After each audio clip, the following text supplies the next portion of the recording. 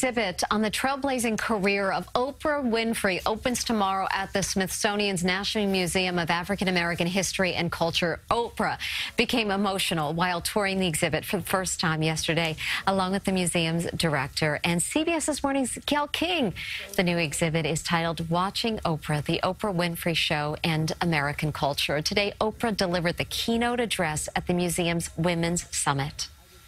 The work to include African-American women's voices in our historical and cultural narrative, in the telling and retelling of each and every story, is so absolutely necessary if we want to be serious about getting to the heart of the matter of gender equality and empowerment in this country. Winfrey has donated millions to the museum, which also has a theater named after her. Quite a speech. Will be right.